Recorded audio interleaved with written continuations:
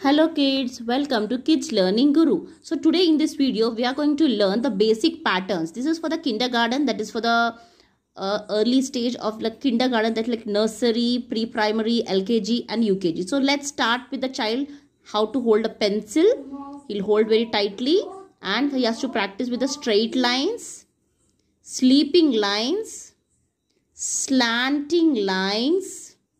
He has to go for the right side or the left side, slanting lines. Next, this is the open curve.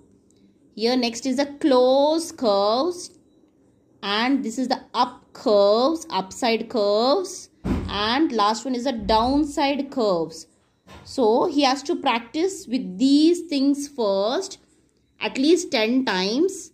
Minimum daily 1 page of straight lines, sleeping lines, slanting lines, open, close and up curves and down curves. Let him practice with these things first.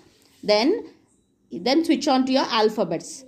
Don't directly go for the alphabets. So let him practice with these. When he is practiced with these basic patterns, then he is perfect with the writing for the alphabets. Then he can start with the alphabets. If you like this video as informative, like, subscribe and share.